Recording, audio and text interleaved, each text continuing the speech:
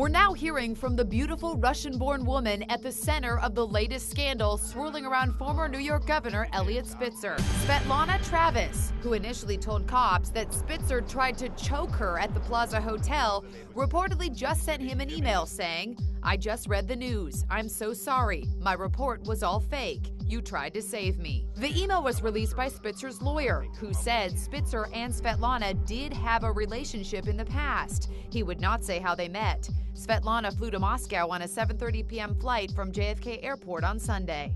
The incident took place in room 1541. Listen to the NYPD dispatch call. Be advised the EDP is in room 1541 and the Plaza Hotel. She's having a nervous breakdown. EDP is police lingo for emotionally disturbed person. Svetlana had called 911 saying she cut her wrists. Police found her with superficial wounds. The former governor, who resigned in 2008 after his infamous call girl scandal involving Ashley Dupree, just released this statement denying he was dating Svetlana. The woman who initially made the allegation was not my girlfriend. So, who is Svetlana Travis? It's believed she wrote an article in 2014 for the website Medium titled "Sex is Sex, but Money is Money."